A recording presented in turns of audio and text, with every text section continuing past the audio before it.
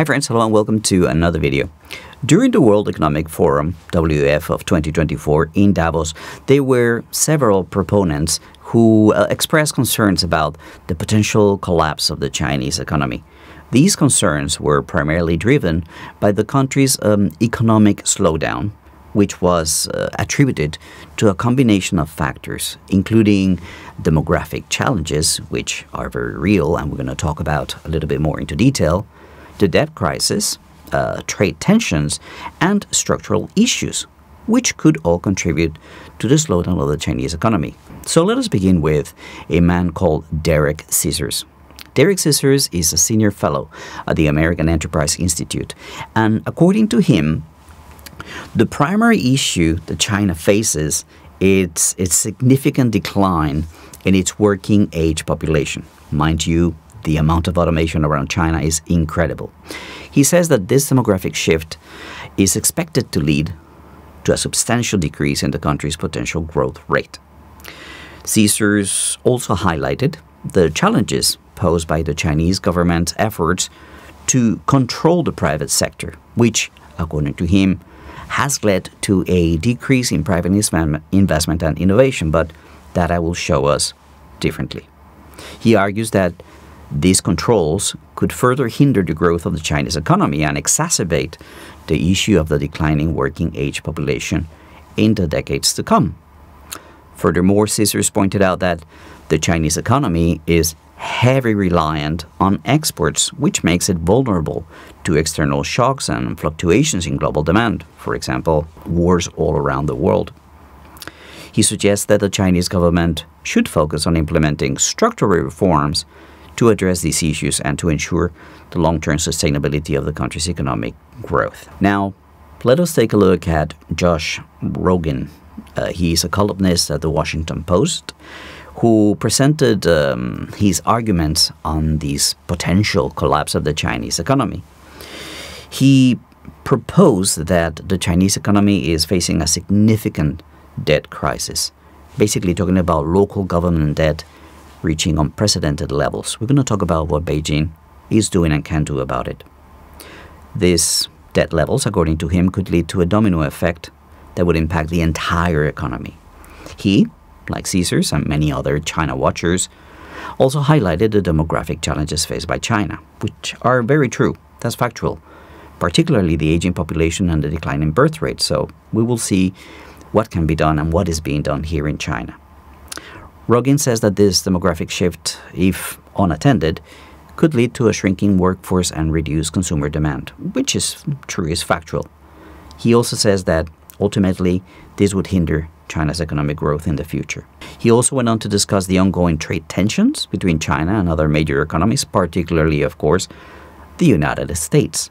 These tensions could result in reduced trade and investment, which would further exacerbate the economic slowdown, given that, according to him, the Chinese economy is still heavily reliant on exports and investment, something that is also partially true, but we'll talk more about that. Domestic consumption really is on the rise. Let us focus then on some of the specific issues that were mentioned during these speeches by Scissors and Rogin. They pointed to the issues in China's real estate market, particularly the struggles of a major developer such as Evergrande.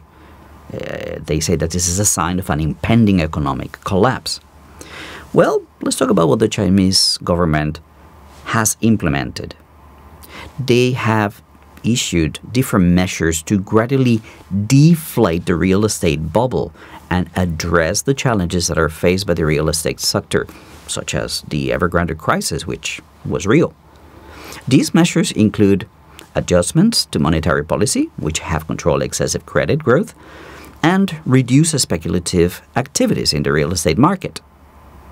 Beijing has also raised the interest rates and increased the reserve requirement ratio for banks, giving it more stability. They also implemented a very interesting one, property tax reforms. They selected a few cities like Shanghai and Chongqing, and they did that to curb the speculative buying and to stabilize housing prices. Another measure was the tightening of home purchase restrictions in some cities to prevent speculative buying and to reduce the risk of a housing bubble. They have limited the number of properties that a household can buy, and they have also increased the down payment requirements for second homes. In addition, the CPC is heavily promoting the rental housing market in order to provide more affordable housing options for people and reduce the reliance on home ownership. There are now subsidies and tax incentives for rental housing developers and operators. And last but not least, Beijing has restructured and reorganized the debt levels of some of these troubled real estate companies, like Evergrande, in order to help them improve their financial health. Not only did they provide some financial support, some leniency, but they also introduced new management teams and a more realistic debt restructuring plan. All these measures are gradually deflating the real estate bubble, as opposed to 2008 in America, and are promoting a more stable and sustainable real estate market in China, something commendable, really. Now, another specific topic was the economic slowdown. Caesar and Rogan argued that China's economic growth has been slowing down, with its GDP growth missing its target in the second quarter of 2023. According to The Diplomat in their article, What the West Gets Wrong About China's Economy. Now, on this matter, I think it is worth remembering that China's economy has shown extraordinary resilience in the past. Take, for example, 2008. After the financial crisis, China's GDP kept growing at around 7%, while most other countries were experiencing severe economic downturns. It is also worth noting that recent data from surveys show that consumer spending in China has been more resilient than previously realized, with domestic tourism exceeding pre-pandemic levels, for example. And another example is Starbucks, which is planning to open a new store in the country every 9 hours for the next 3 years. That's a huge example. But above all, and despite recent downgrades, we saw that China's GDP growth out-delivered expectations by reaching 5.4% in 2023, and it is projected to stay above 5% in 2024, which is a very relatively healthy growth rate, according to The Economist in their article, Why China's Economy Won't Be Fixed. And finally, on the topic of the slow growth, let us not forget that the Chinese government has significant assets and resources at its disposal to support the economy in times of crisis, even with local governments, as Rogan was suggesting. For instance, the government has the capacity to release funds through state banks and credit controls to stimulate economic activity, something that they can do at any moment. Also, let us agree that it is extremely suspicious and ignorant to discuss China's slowdown without mentioning the myriad of sanctions the U.S. and its allies have imposed on key sectors of Chinese industry. These ongoing trade tensions between China and the United States have been mentioned as a potential contributor to an economic slowdown by Harvard Business Review. But of course, you won't hear a peep about this from Rogan and Caesars. There's also the topic of China's aging population and declining birth rates that were cited as factors that could lead to a future economic collapse. So let's peel the bits of truth about this.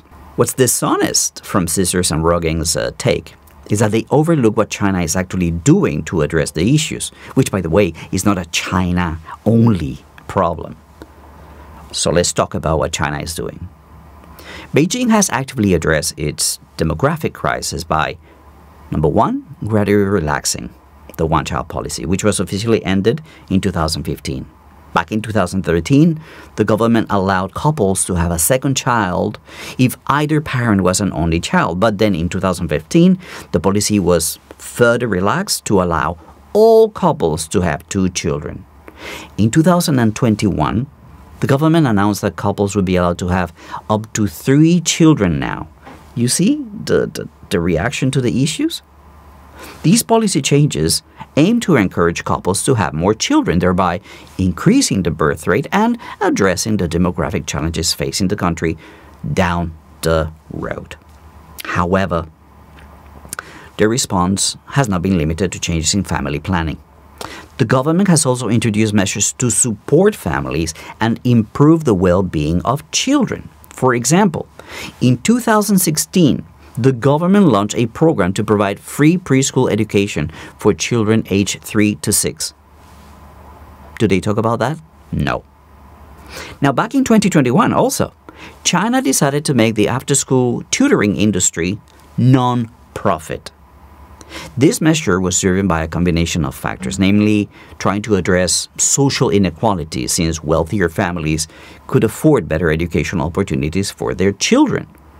By making this industry ginormous, billions of dollars a year, non-profit, the government leveled the playing field and made it less financially burdensome to have larger families. Do you start to connect the dots? Now, with regard to the social security system, in 2017, the government put in March its plan to provide and support universal coverage for the elderly. They have also promoted the development of the elderly care industry to better cater to the growing elderly population. I had the privilege of visiting a couple of centers both in Xi'an, Zhengzhou, and even in Shanghai. Now, another topic that was mentioned was the high youth unemployment. China's youth unemployment rate has been a cause for concern for a lot of people around the world. And some people suggest that this could contribute to economic instability, but here are some of the aspects that were omitted by Rogan and Caesars. Those high unemployment figures that they refer to are cyclical and are typically high in summer, where the numbers came out, because millions of university graduates come out during summer. But what does China do to deal with this issue? First and foremost, they promote entrepreneurship among young people by offering tax incentives, subsidies, and other support to start their own businesses. They also invest in vocational training programs to equip young people with the skills that are needed for the modern economy, while at the same time, they encourage young people to move to rural areas to find employment, as there is a shortage of skilled workers in those areas. I've also had the opportunity to visit a couple of these projects. All these measures go hand in hand with Beijing providing support to small and medium-sized enterprises, which are major employers of young people. So there you go. There is an issue, but it's being tackled. Now, the last topic that was addressed at Davos was China's slower trade and foreign investment. The truth is that China's economy is not as reliant on foreign trade and investments as it once was. The truth is that domestic consumption is playing a more significant role today in driving growth than it had ever done. Nevertheless, the assumption by Caesars is that the Chinese government's control of the private sector has led to a decrease in private investment and even innovation. But this can be very easily debunked. If you take a look at this Made in China 2025 initiative, which aims to transform the country into a high-tech manufacturing powerhouse, this initiative alone has spurred significant private investment in research and development throughout the nation, as well as innovation in sectors such as robotics, artificial intelligence, and new energy vehicles. There's a new energy vehicle brand coming out every single day. But even more relevant is 2023 China's foreign direct investment, reaching a staggering 673 billion yuan in the first 9 months of 2023. The top sources of FDI in China in 2023 were France, Germany, the United Kingdom, Canada, and Japan, all of which saw significant increases in their investments compared to the previous year. You didn't hear that from them, did you? Also, the Belt and Road Initiative countries have contributed significantly to the overall FDI growth in China. The influx of foreign investment in China in 2023 not only boosted the country's economy, but also led to the establishment of numerous new foreign invested firms.